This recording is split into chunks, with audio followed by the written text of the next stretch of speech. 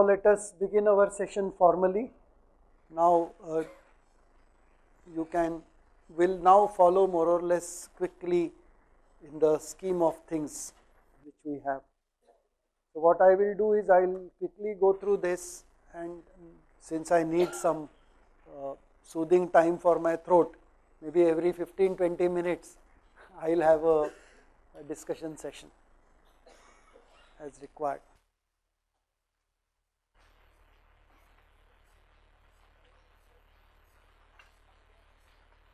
First thing is, this is for us and also for our students. Go through our exercises sheet, and at the back of the title page you will find a list of textbooks and references. So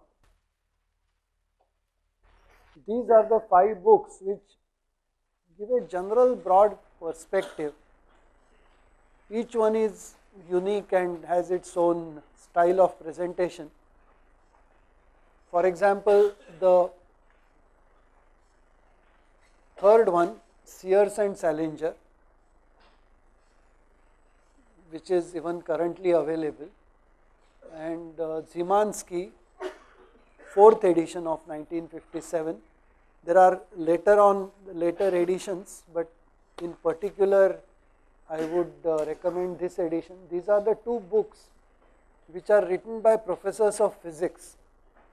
However, their treatment of thermodynamics, basic thermodynamics, is really good, and that is why we always ask our students to refer to these books as background material. The book by Sears and Salinger is the standard textbook for maybe our own physics students here. So, and it's commonly available in India, whereas Szymanski's 4th edition would essentially be available in the libraries, may not be available now. Later on, there are newer editions of Szymanski. Now there is a co-author. I don't think Professor Szymanski is there any now. Szymanski and Dickman, but they have become so physics oriented that they cannot be really appreciated by non-physics engineers. Whereas the other 3 books, 1, 3 and 4, 1, 2 and 4 by Achyutan, Moran and Shapiro, and Sontag, Borgnack, Van Wylen. The Sontag and book, that authors and their list order keeps on changing. So maybe there is a newer edition with a different. These are engineering thermodynamics books, essentially written with the mechanical engineers as the target group. And in particular, I would recommend Moran and Shapiro and Achyutan are the books which would be more or less exposing the reader to thermodynamics in our scheme of things.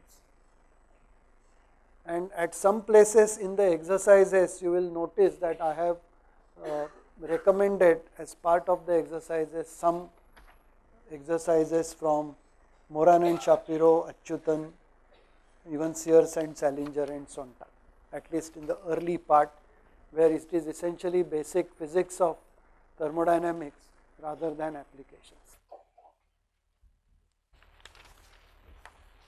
Now the evaluation scheme is not something for us to really worry about, because many of you do not have any control over it, but I will just say that because thermodynamics is a subject which starts from basic physics and goes into application, if possible, the best evaluation scheme for thermodynamics would be more or less a continuous evaluation scheme. Now, continuous evaluation scheme cannot be parallel evaluation scheme with teaching.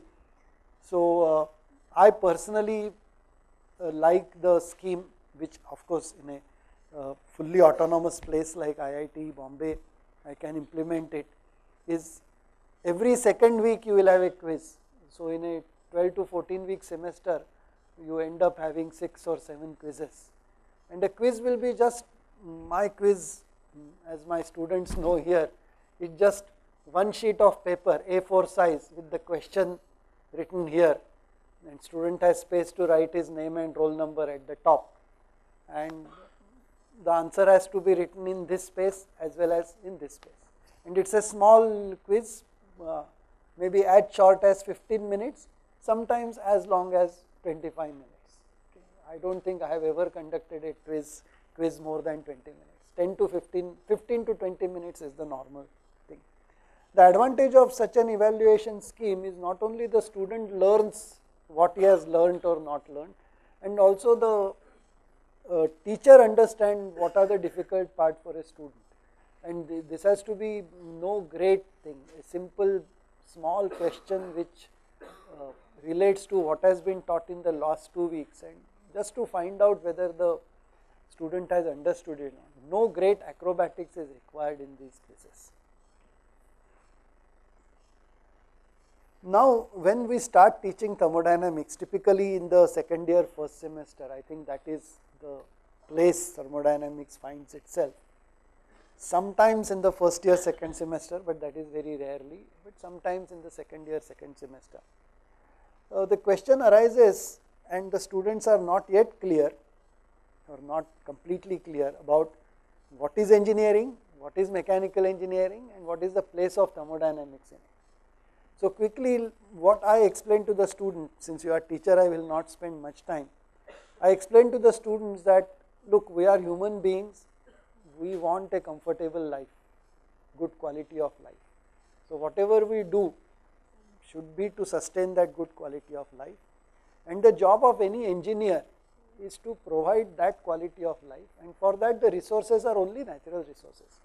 Nature at one end, humans at the other end, the engineer sits in between, making use of the resources provided by nature to provide us a good quality of life. Now, where does mechanical engineering come into picture? So, if we say nature at one end and humans at the other end, and provide good life is the job of an engineer.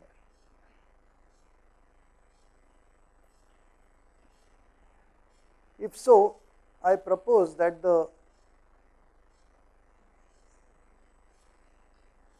where does mechanical engineering come? Now, all of us are told that mechanical engineering is about machines.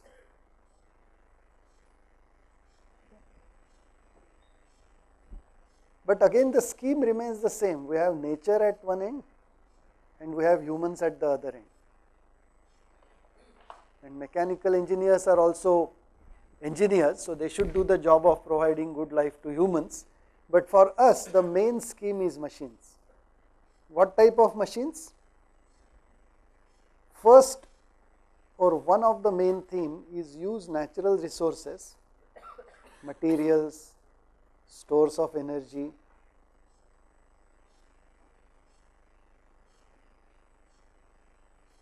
to provide power, useful energy. This power sometimes can be directly used for good of humans. Of course, this power can often be used and is used for drive machines.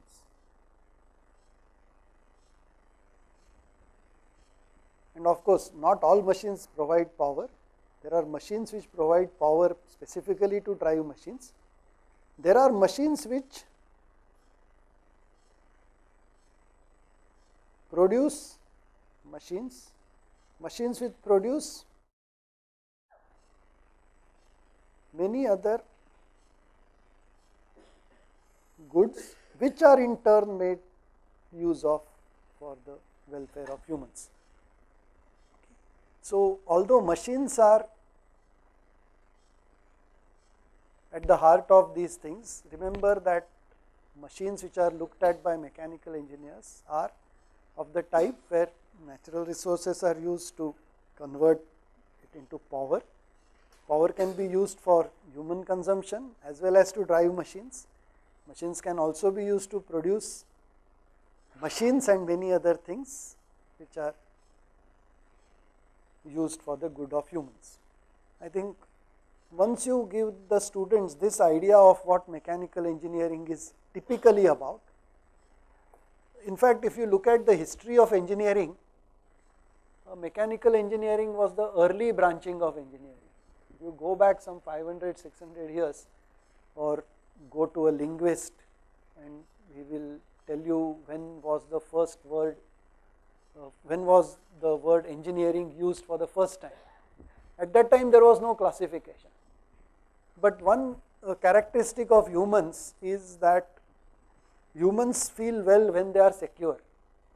We are always interested in our security, security of us as persons, security of our family, security of our group, our tribe, our nation and all that. So anything which we do, we first look at the security aspect, subconsciously at least. Okay. So any effort, any new scheme, the first implementation would be that of security. So when engineering was first developed, catapults were developed to throw cannonballs at the enemy. Okay. So was bows and arrows, and so were sharp instruments like spears. Then later on people realized, when many of the security concerns were apparently taken care of, that engineering has other non-security applications also. So the security applications were known as military applications, and in military you have military officers and civil engineers, so civil people, civilians. So engineering got classified into the military engineering and civil engineering. If you look at the civil was from the non-military point of view. So the civil engineers, that civility comes from the word civilians in the military scheme of rankings. If you look at the history of engineering in India, one of the oldest colleges, which is now the IIT Roorkee, was earlier University of Roorkee. And if you go still back, before it was formalized as University of Roorkee, it was some, I think, Thomson College of Military Engineering. Okay. So old Roorkee alumni call themselves Thomsonian. I don't think any one of them is around, but if you go through the history, you will find. So the first branching of engineering was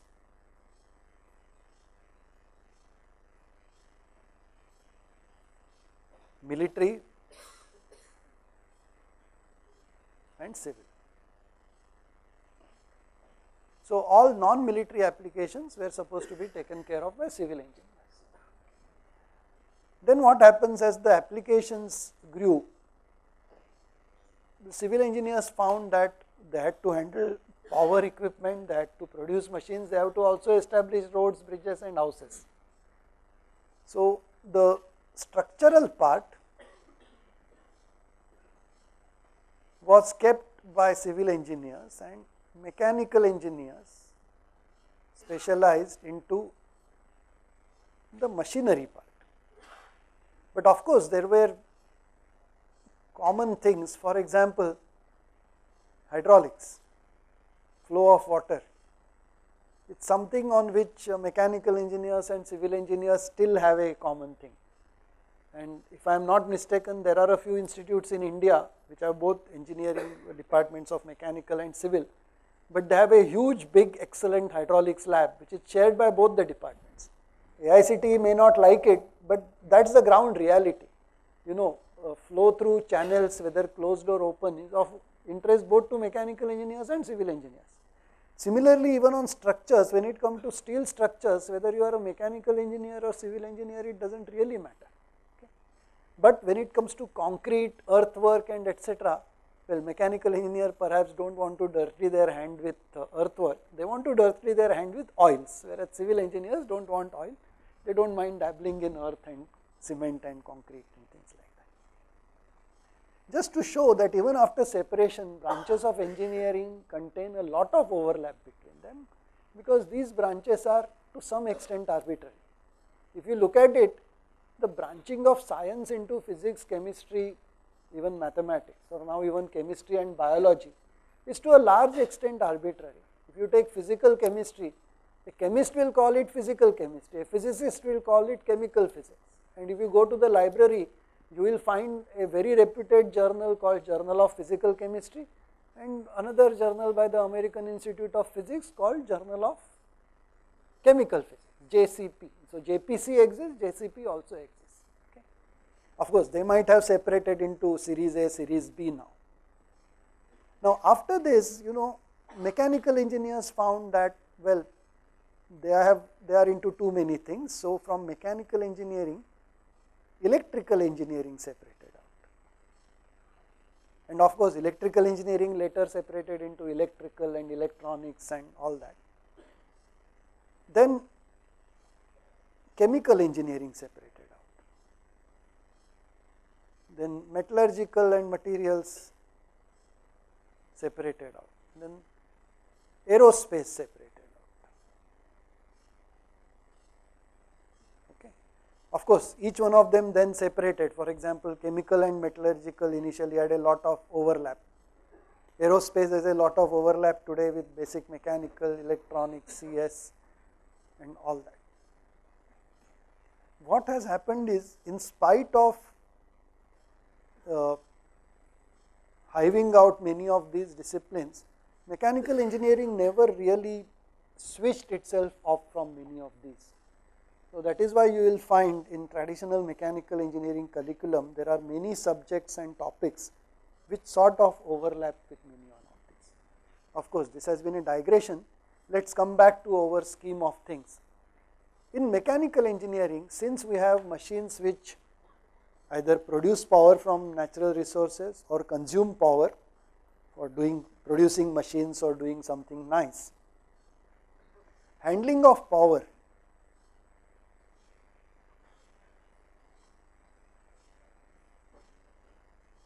or energy is one of the major scheme in mechanical engineering.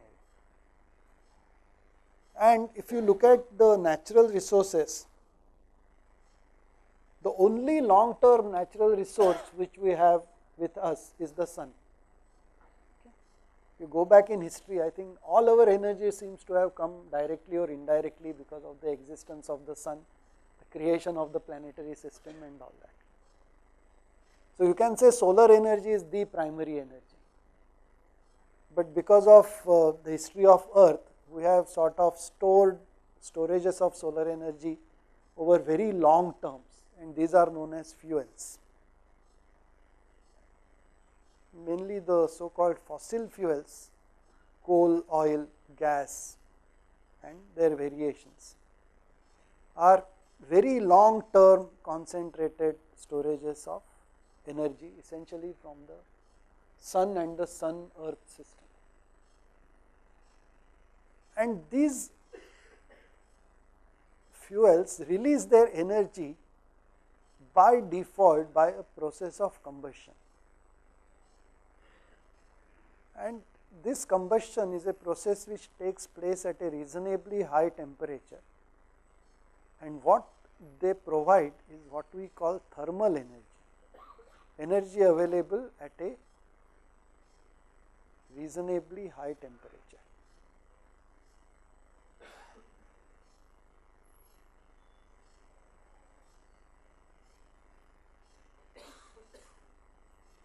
And the branch of engineering, mechanical engineering, which handles thermal energy is by default known as thermal engineering.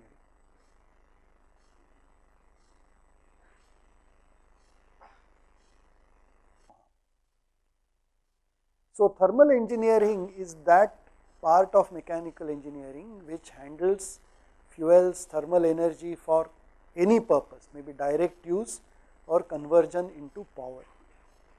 Now, it turns out that the basic thermal energy tends to be localized. You can't distribute it, haul it over different long distances.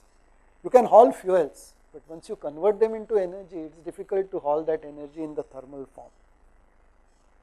And when it comes to utilization, we want energy in different forms. We want mechanical energy to run our pumps, cars, trains, etc.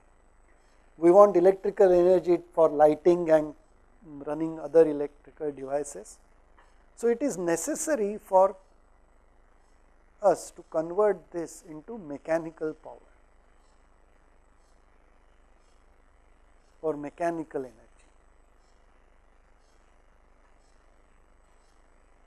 And this conversion is at the heart of thermal engineering. And the first thing we realize is that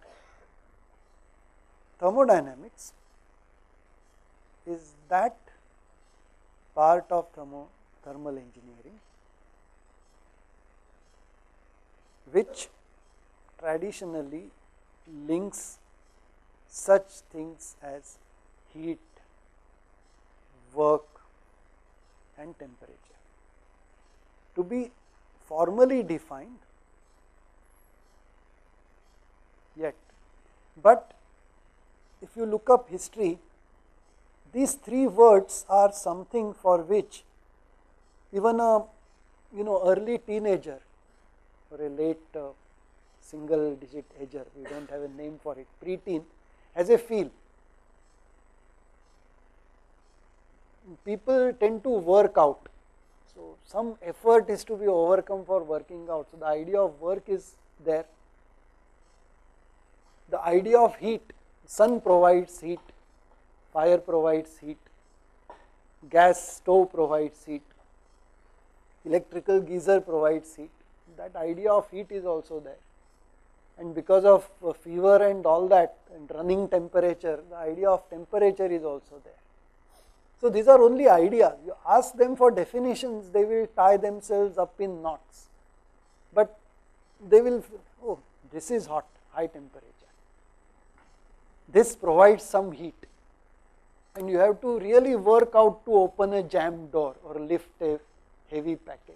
So, those application fields are there, but there are no formal definitions which are appreciated or understood. In day-to-day life, there is no need for us to really appreciate the difference between heat, work and temperature, or even what is energy. Many of us go through excellent contributions in life without ever worrying about this. But as mechanical engineers and particularly as teachers in mechanical engineering, we must understand very formally and unambiguously what these mean. And the study of thermodynamics essentially means understanding these and related concepts. If you look at a basic definition of thermodynamics, again, you can't define thermodynamics unless you use some terms which are within the scope of thermodynamics itself. Okay. For example, a very common definition is thermodynamics is a study of interaction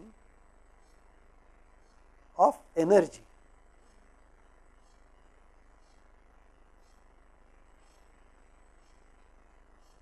between systems.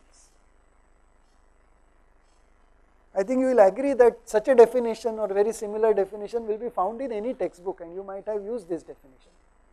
But remember that we are not developing something strictly mathematically or logically. So, when you provide this definition, words like an interaction, energy, system are yet to be defined.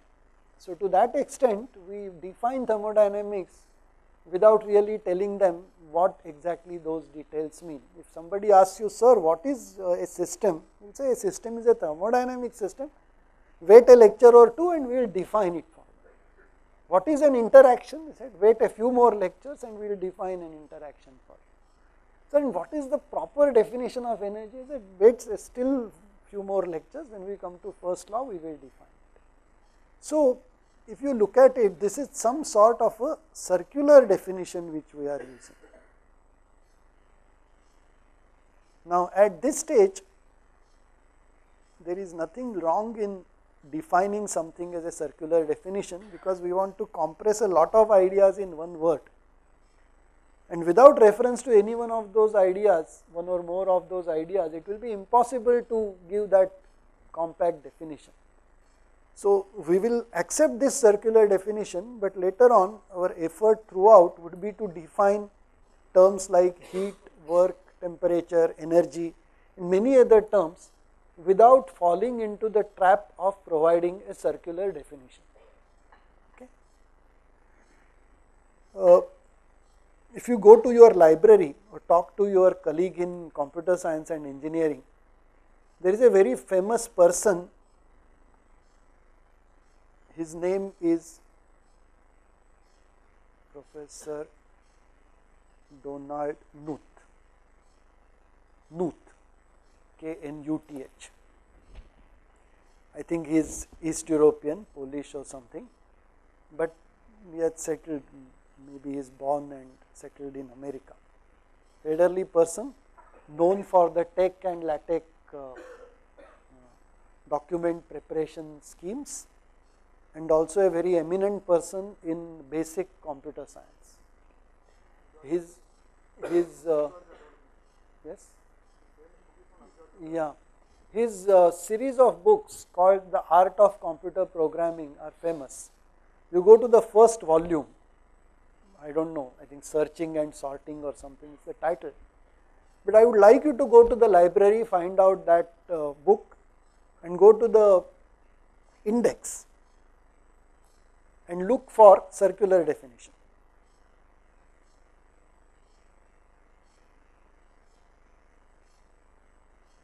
And it will say C definition, comma circular. So you go to D from C, and well, there is an entry for definition, and under that there are number of types of definitions: direct, indirect, illustrative, and circular in alphabetical order. And you say definition, comma circular, it says C circular definition. So is this a definition? It's not a definition, but is it useful? Yes, it's very useful, because it really makes you understand what a circular definition is. In fact, if you look at a circular definition, it means A implies B and B implies A. Finally, which one is true, you don't know. Okay. So this is a type of definition which makes you understand things without really defining what is circular definition. With this thing, you know what is circular definition, but you can't define it unless give this story. So in thermodynamics, I'll ask yourself the question. Go to your traditional thermodynamics books. See how heat is defined and see how temperature is defined. Fortunately or unfortunately, both my daughter and son are mechanical engineers. Okay. And when they were studying, one of my very entertaining pastime was to go through their standard prescribed books. Of course, being a professor of mechanical engineering myself, I had my favorite books also sort of imposed on them, which they did not really resist. But for me, it was very entertaining to go through their books, particularly those of thermodynamics. And what I find is in many of those books written specifically for their college, their university, their syllabus,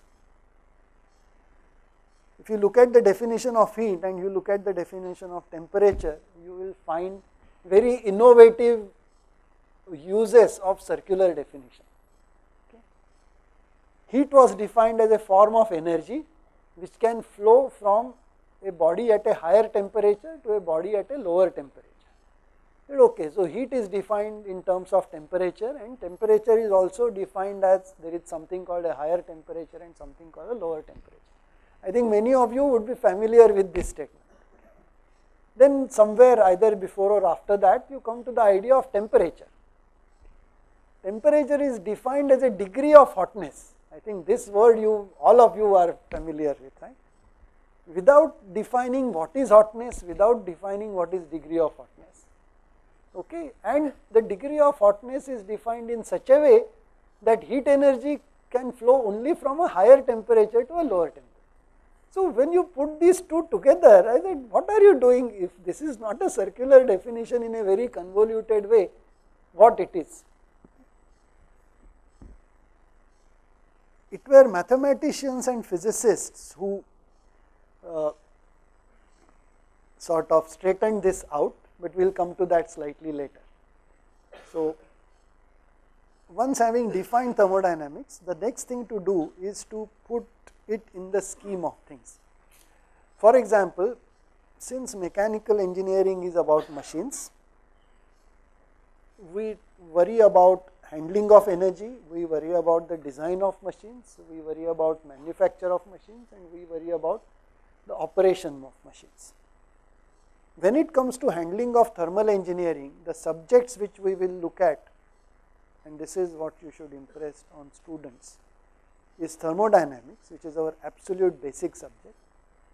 And you tell them that in thermodynamics we will be using typical working fluids like air and water, which we use not only for our day-to-day purposes, but also for significant engineering applications.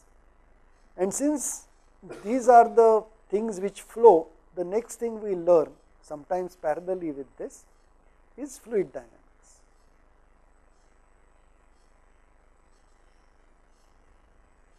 Now you tell them that although we define heat, temperature and energy, and we talk of heat flow from one system to another, thermodynamics never tells us how to make that heat flow, or at what rate that heat will flow if certain facilities are provided. Okay.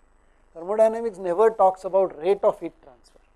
As a derivative it may, but it is not the job of thermodynamics to say that the rate of heat transfer from the water here to the surrounding air, if the water is warm, is so many watts. For that we study a science and engineering which looks at the rate of heat transfer, and it is known as science of heat transfer. And then you say that these are the three subjects which form the basis for thermal engineering.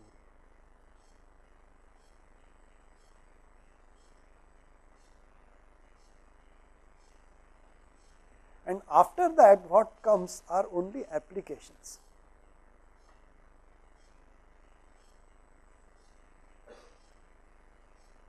Applications to phenomena like combustion, applications to equipment like power plants or engine,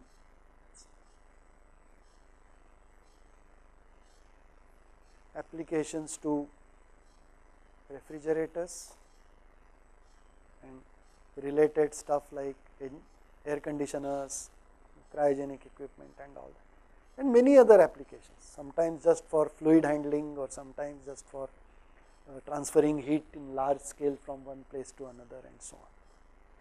So this is the scheme of thermal engineering, and you should impress on the students that thermodynamics is at the base, at the top of here, but you can always start from the bottom and show that like a tree all the things go.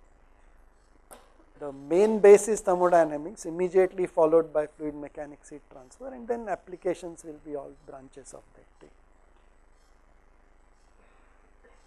And of course impress on them that the other branch of mechanical engineering, where you worry about the design, detailed design of these machines, and the other branch where you worry about what materials to use and how to produce those machines, also have a similar things. For example, if you go to the machine design branch, design engineering, you start with equivalent of thermodynamics, maybe engineering mechanics there. Equivalent of fluid mechanics and heat transfer would be subject like solid mechanics, then kinetics and dynamics, and strength of materials, then followed by applied courses like design of various elements and various type of assemblies, sub-assemblies and bigger machines. The next thing you should talk about is the precursors and followers. By that we mean that, I don't know, here before a student learns a course, he is supposed to have cleared what are known as prerequisite courses. That means subjects which provide the required background for learning this given subject. So what are the precursors of thermodynamics?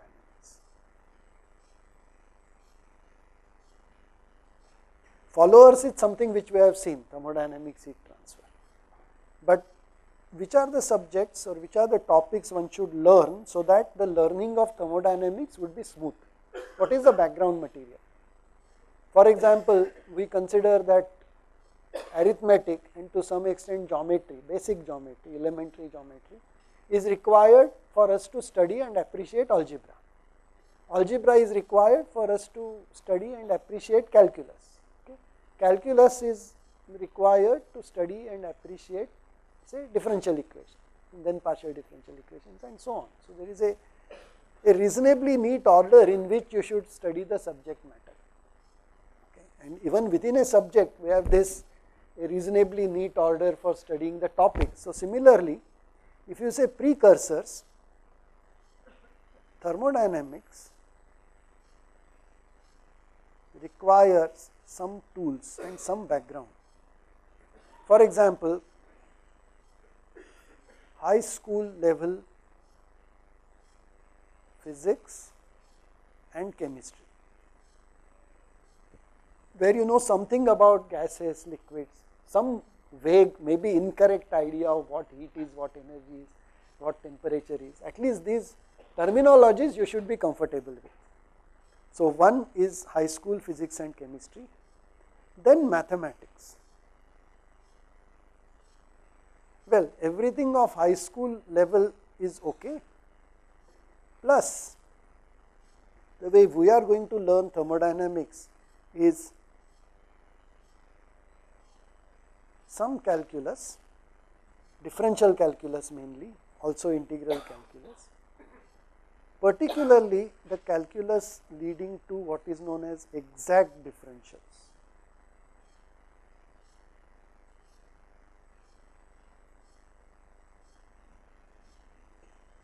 This will be very useful in thermodynamics. And of course, since thermodynamics works with energy, any other branch of physics which handles energy in some form or the other, for example, we have electrical energy, we have mechanical energy in springs. Some exposure to those will also be useful in thermodynamics. So,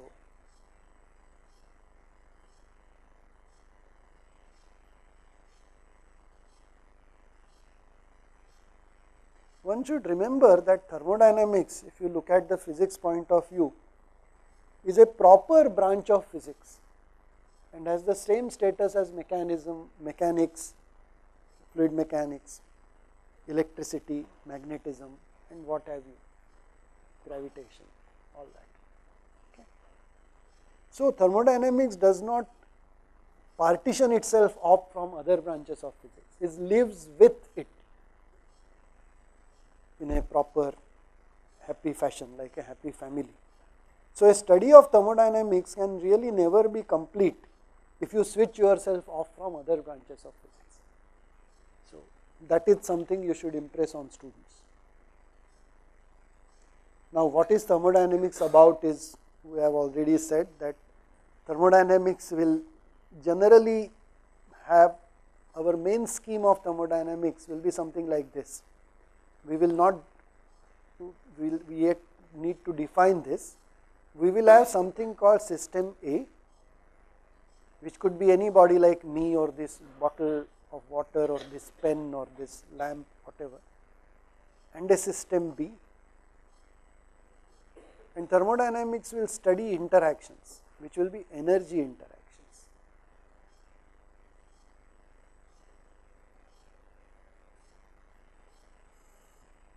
And tell them that many of these terms are to be defined.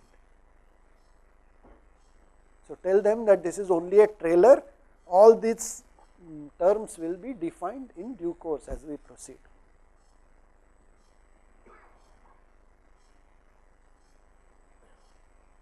And then let us complete the first topic or first set of introductory topics by looking at contributors.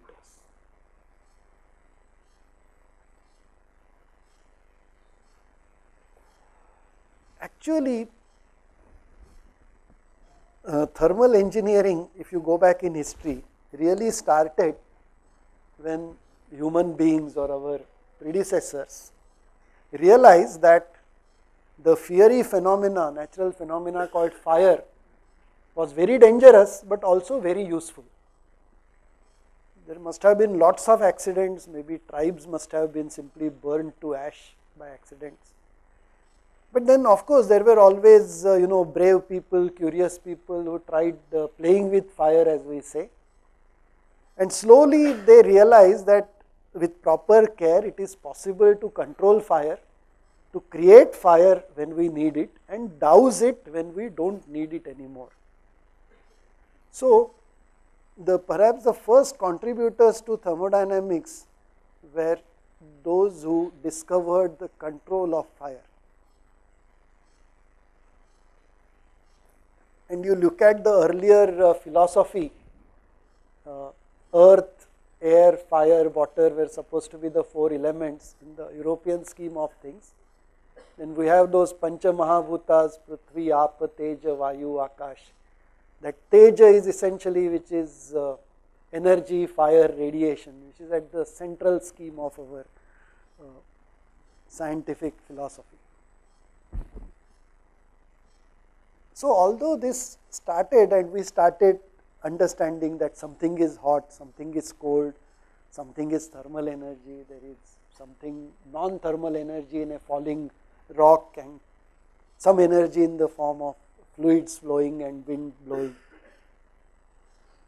Perhaps the first person who formalized something about thermodynamics was Carnot, an engineer, and a mechanical engineer to boot. What we today say is the second law of thermodynamics was first proposed as a statement by Carnot, who looked at mining equipment, essentially pumps and engines which pumped water out of mines and hauled material out of mines. And he started thinking, of course, being an engineer, you have to be good in economics also. So he said, look, this much work I have to do, this much water I have to pump out, this much material I have to pull out, and I have to burn wood, coal to run my engines. And of course, if I can remove the same material, pump the same amount of water by burning less coal, it's good for me. Less cash has to be spent. So the idea of an efficiency of an engine was first put up in his head by Carnot. And what a flight of fancy, but he came up with the idea of reversibility, the idea of the maximum possible efficiency of an engine. He had no idea what heat meant, he had no idea what temperature meant, but he said that, look, if I can make my engine reversible, then I will be consuming the least amount of my fuel for producing the same amount of work. That means hauling the same amount of material or pumping out the same amount of water.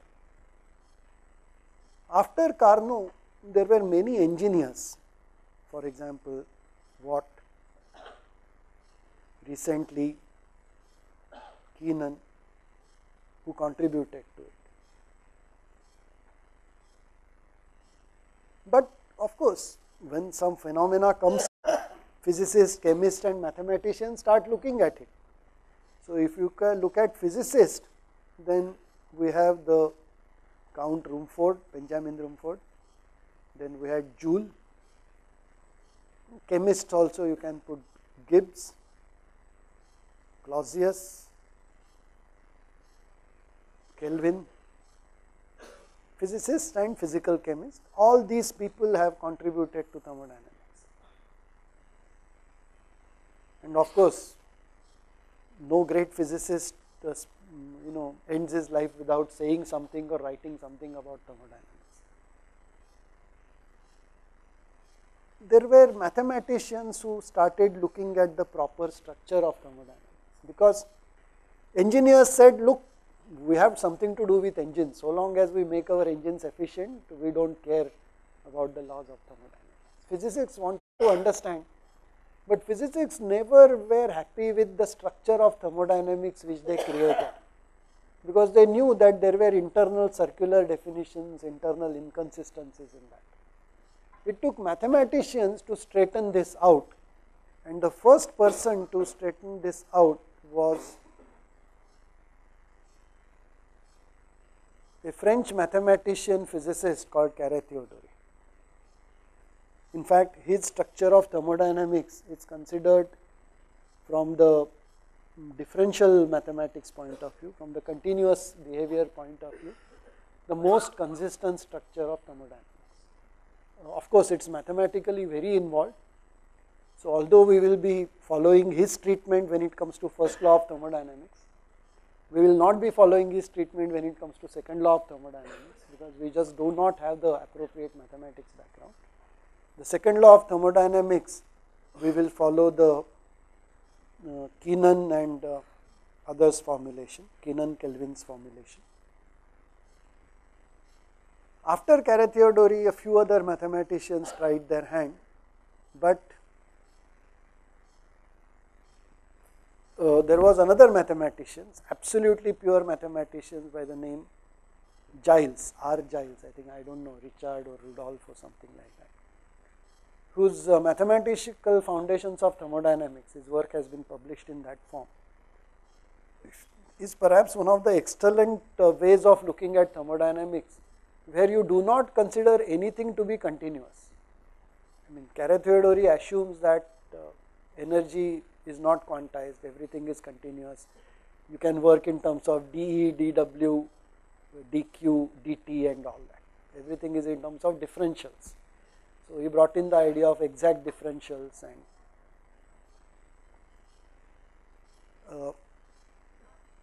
when it comes to Giles, Giles only talks about states and changes of state from state 1 to state 2. He never brings in the idea that properties and interactions could be continuous. If they are continuous, so be it. So, his work is on differential concepts, geometric concepts. Giles' work is essentially based on topology. And since for some reason engineers are not exposed to topology and we do not really need topology, we will just not look at Giles' formulation at all. There are other people, for example, one name which I will write between engineers and physicists is Bridgman.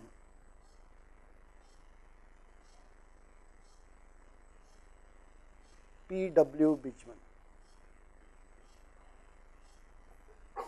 Engineer, physicist. In fact, it was his work which led to a proper understanding of thermodynamics, and we will be referring to his work as we proceed here. And these names we should know, because these are the historically significant contributors to thermodynamics. Now, any questions on this before we come to basic ideas and definitions? The question from Professor Kulkarni is, what is topology? Now, topology is a branch of mathematics, considered pure mathematics, but has enough applications.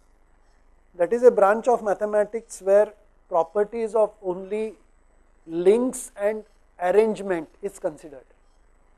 For example, if you take our normal geometry, if I take a straight line and bend it, it is a different line.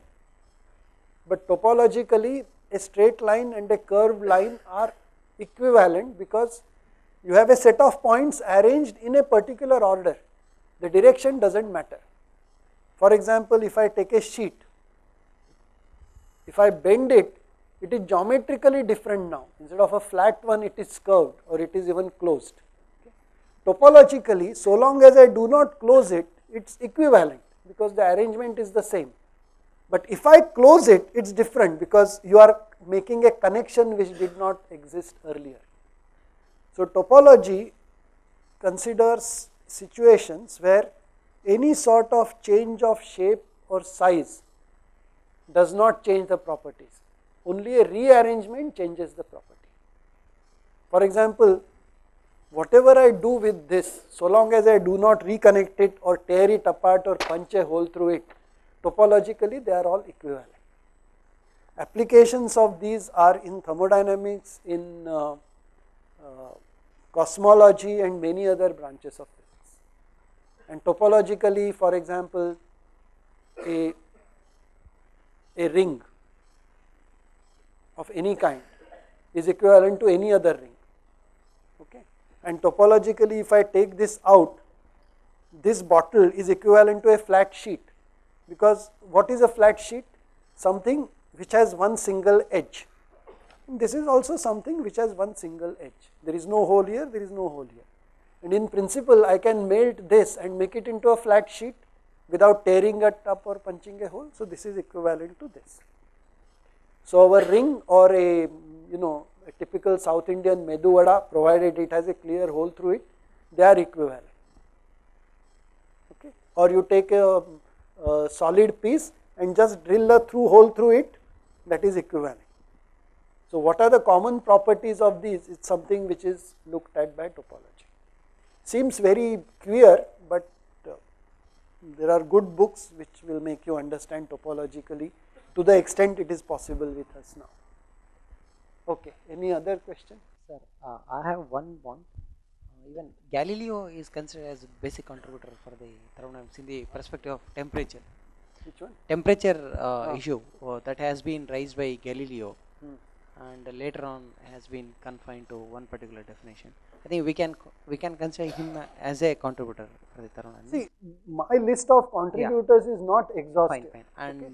yes, actually, the greatest contributors have been lost in history. Fine. Those who really developed the basic idea. See, because that's what I said. We seem to have genetically inherited from our predecessors the idea of what is energy, what is hot, what is cold, and what is something temperature. Okay. Without really understanding it. But those who brought up those ideas in however vague a form, they have been lost to history. And of course, if you really start studying thermodynamics, I will have to give you maybe 100 names of, there is a Kirkwood, then there is Glaston, and there are a number of people who have contributed to thermodynamics. Sir, one question is, what was the objective condition where such a hypothetical assumption Carnot has made? See, the greatness of people like Carnot or Joule lies in the fact that they did some experiment, however crude, but they could see through all those crudeness and approximations and come up with some basic ideas. For example, you look at Galileo, Newton's first law that in the absence of a force acting on it, a body will keep on moving in a straight line or in a state of rest for an indefinite time. So long as a force doesn't come and left to itself, that will what will happen. Galileo worked with falling objects, Galileo worked with balls and sliders moving on a surface. He tried to reduce the friction by using oil and smoother surface, but he never could, and we know a zero friction surface is almost impossible to create. Okay. But he could see through all that and imagine and propose it as a first basic principle that if I have a frictionless surface, which today in his honor we call a frictionless surface a Galilean surface, and we say if I push something it will just keep on moving indefinitely till somebody else comes and does something with it. The greatness of those people lies in their being able to see through all those realities on earth and go to the heart of physics, saying if I idealize, this is what it will be. For example, Carnot's engine, the efficiency was nowhere near that of a reversible engine. None of his processes was anywhere near reversible. Even today's processes are not reversible. But his greatness lies in the fact that he could come up with the idea of a reversible process by which an engine could work either as an engine or as a refrigerator. He never had an idea of what a refrigerator was, but the idea of reversibility came up, and then the idea that if I make everything reversible, I will spend the least amount of fuel for a given task. It's a great leap of imagination, but that's where the greatness of Carnot lies. Carnot and others like him lies. Okay. It's not a derivation like 1 plus 2 is 3, so 2 plus 1 must also be 3. It's not a logical derivation. It's inductive logic of the extreme kind. There is no proof. They said so. We found that in reality it is so. So that's where it. Sir, as we have considered the combustors as the control of fire, can't we compare it with the control of energy and interaction with the system and surrounding? It is. We will finally put everything on one single setup where energies of all kind will be combined into one term. And we will say that look, there is nothing special about the way energy is defined in thermodynamics. There are other branches of physics which define that energy, and we will make use of those characteristics.